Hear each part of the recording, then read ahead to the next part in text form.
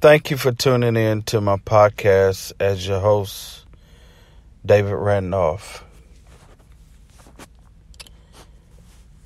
If I may use for a topic, 10 were healed, but one said thank you. 10 were healed, but one said thank you.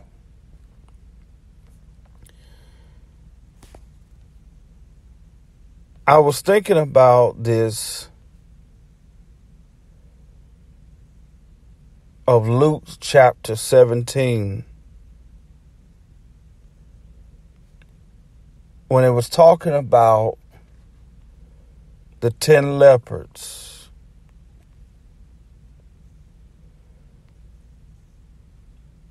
That were healed, but only one came back to tell Jesus, thank you.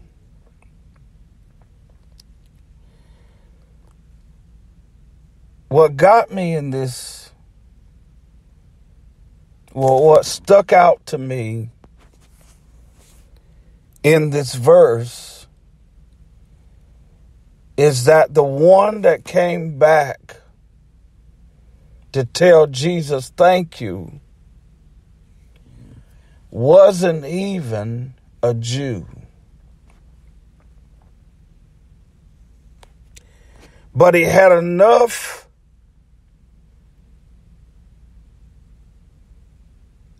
knowledge to know where his help came from,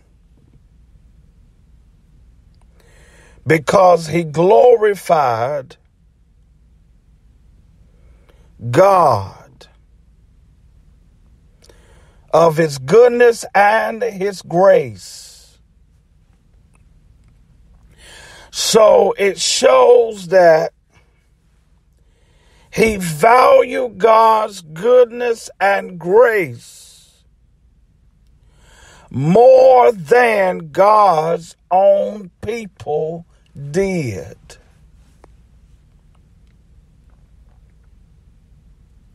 They would rather tell the Lord thank you from afar,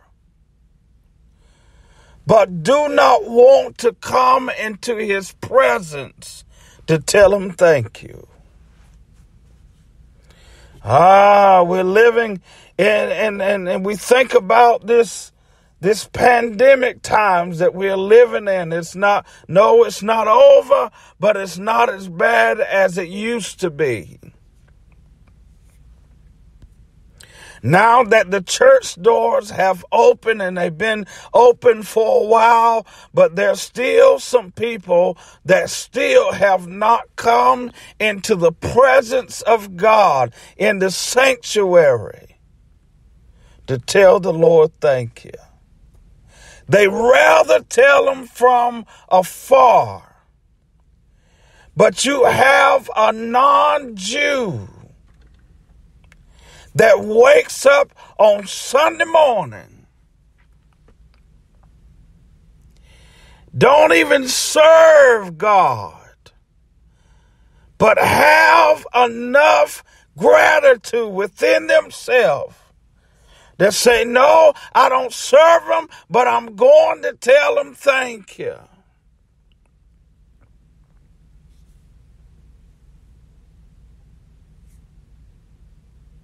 No, I'm not ready to serve him, but at least I can go and tell him thank you.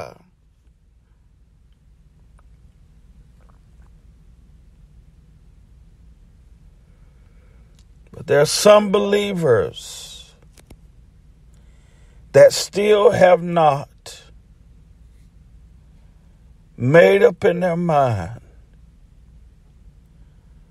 I'm going to tell him thank you. God has been good to us. He has been good to us and still is. He's been better to me than I've been to myself. Hallelujah. Glory to God. Hallelujah. 10 were healed, but one said thank you. And that one that told him thank you wasn't even a Jew.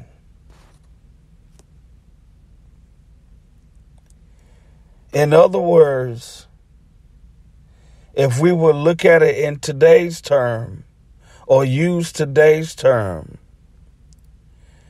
they were 9 that was believers, but one unbeliever had enough knowledge to know where their help come from.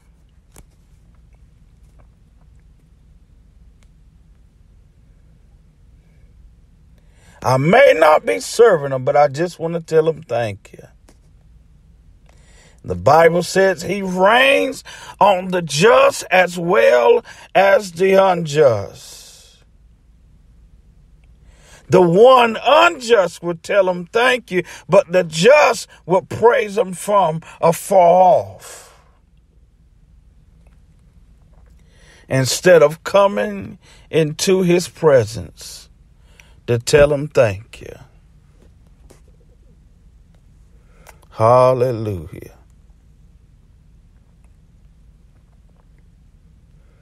Hallelujah.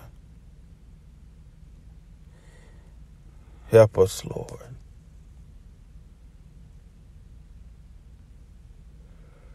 Hallelujah. I just want to read this. It says, let's ask ourselves, do we confess Christians really thank God for what he has done? That's the question. Do we really understand and value the significance of what he has done and is continually doing for us in our lives? Do we realize how blessed we are?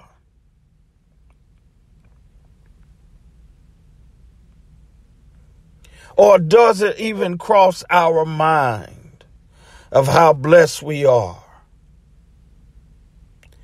It says, we will be like the Samaritan who glorifies God and falls down before Jesus for what he has done, or will we be like the other 9 who simply go on and disappear after receiving what we ask God for?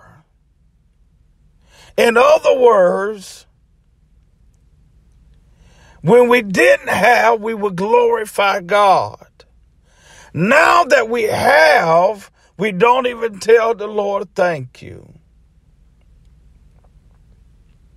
When we didn't have the job, we would pray, we would glorify God, thank God for our job. Now that he has opened that door for us, we don't even tell the Lord thank you.